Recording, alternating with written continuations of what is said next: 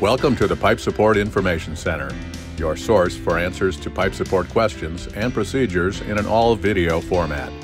The Information Center is brought to you by Lisaga.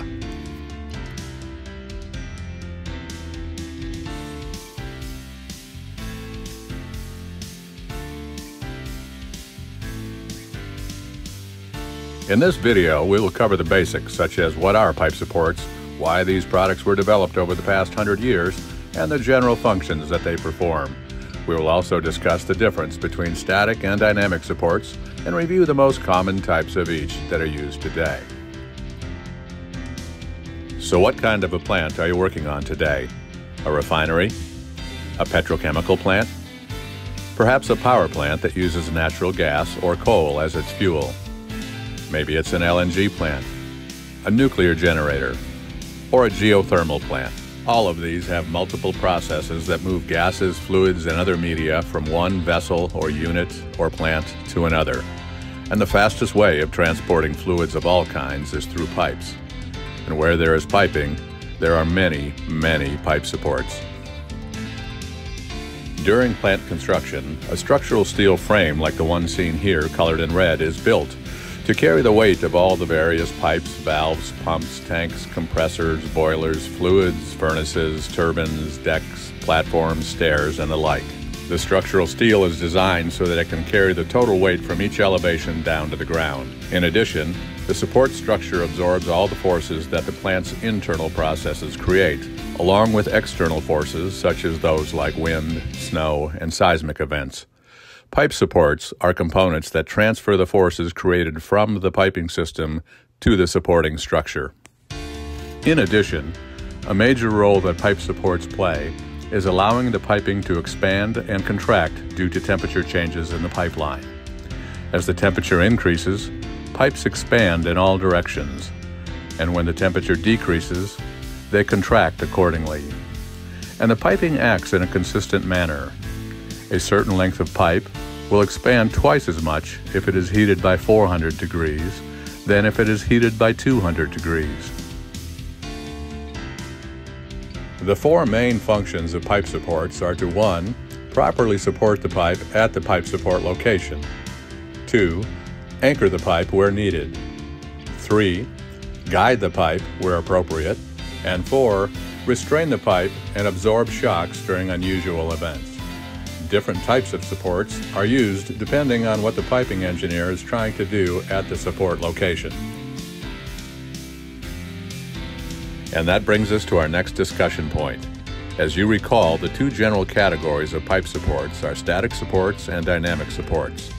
The main difference between the two is that static supports are designed to handle everyday forces in either tension or compression, but not both, while dynamic supports are designed to handle the everyday forces without issue, but also handle much stronger occasional forces where the support could be in either tension or compression, depending on what is happening with the pipeline.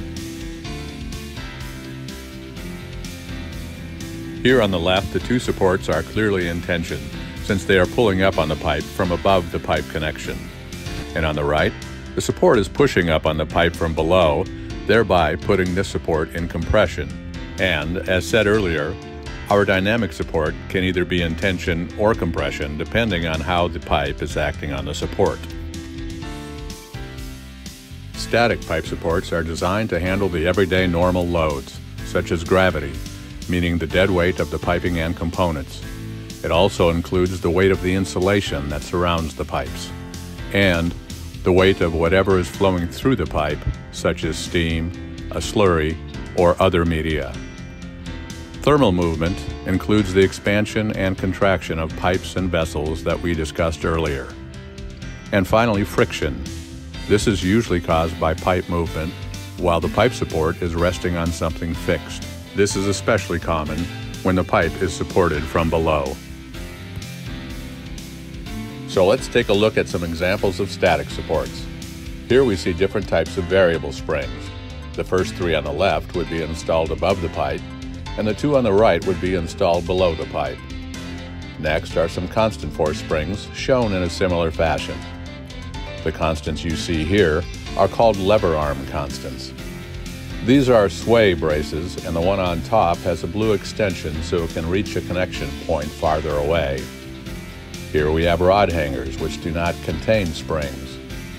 Pipe shoes either bolt on or weld onto the pipe and can act as guides or anchors depending on your needs. They are often used in conjunction with slide plates like you see here. Pipe saddles are different from pipe shoes in that they are typically used with roller bearings like you see on the right. A vertical stand that is usually welded to the pipe is called a stanchion, and this is a basic U-bolt that can be used as an anchor or a guide depending on how it is installed. Two of the most common static pipe supports that allow thermal expansion and contraction are variable force springs and constant force springs. The variable force spring, or just the variable as it is normally called, is the more commonly used of the two. As you can see here, it is really nothing more than a spring coil inside a can. From its original design many years ago, the variable spring was an ingenious solution to the problem of suspending the piping between vessels while also allowing thermal movement and at the same time building inherent and necessary stiffness into the piping system. It is called a variable spring because the force it applies to the pipe varies as the spring compresses or relaxes due to the pipe movement. In order to determine how much the force varies, we need to understand the concept of spring rate. Every spring made has a spring rate, and it is measured by the change in force the spring applies, divided by the change in distance that the spring moved.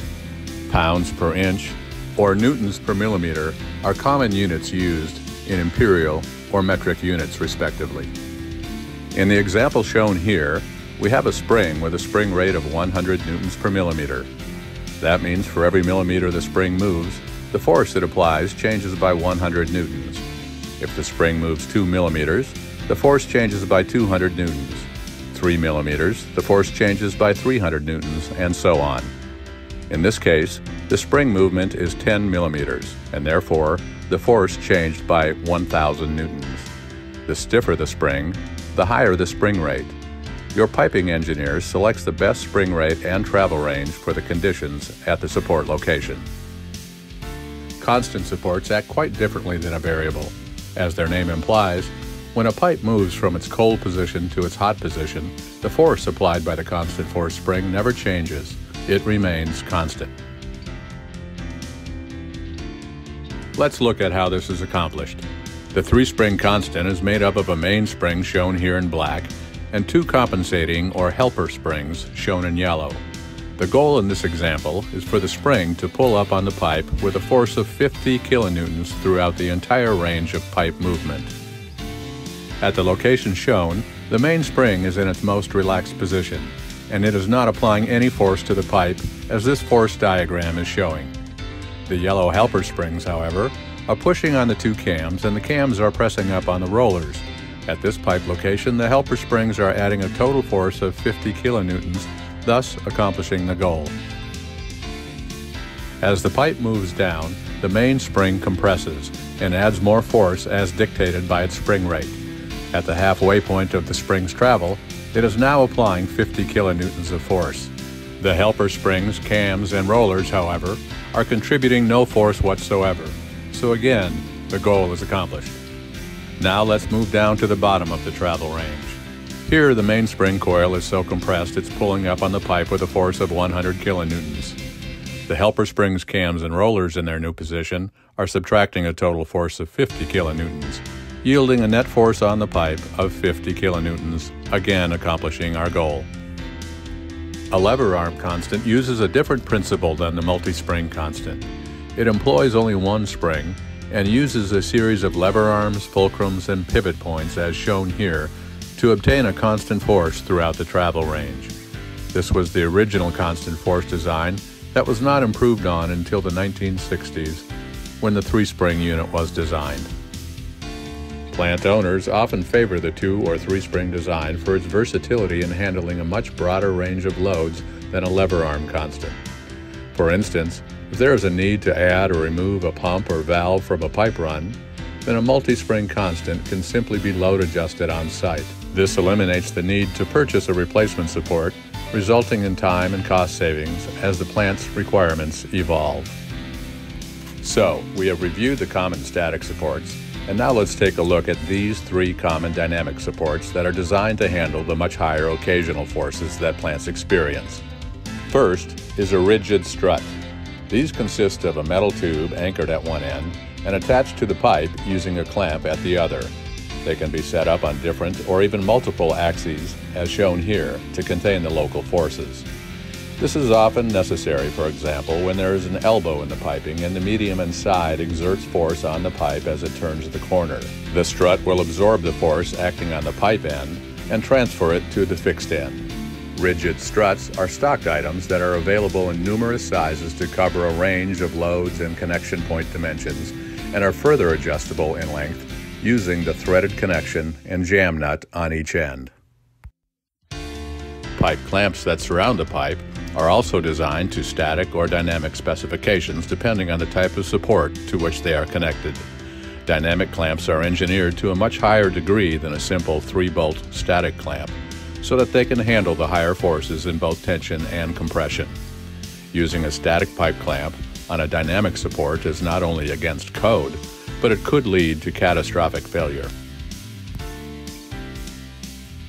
The second dynamic support we'll look at is the snubber, also called a shock absorber.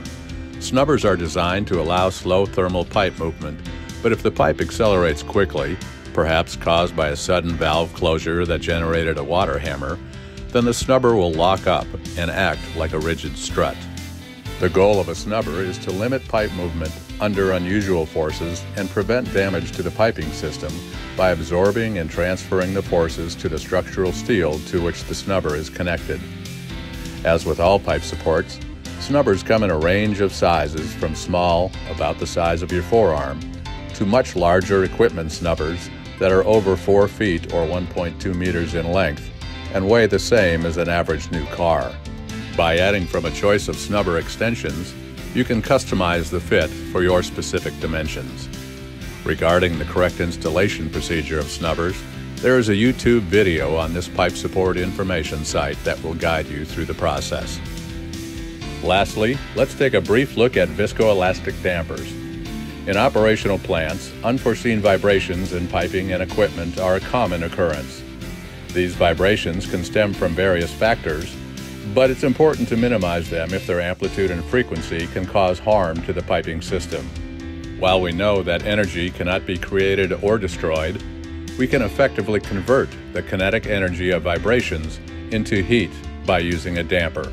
A viscoelastic damper has 2 main components and is installed by attaching one of them to the vibrating pipe or equipment and the other to a fixed structure or floor. Inside the damper is a highly viscous substance that absorbs and dissipates the vibration energy by converting it into heat.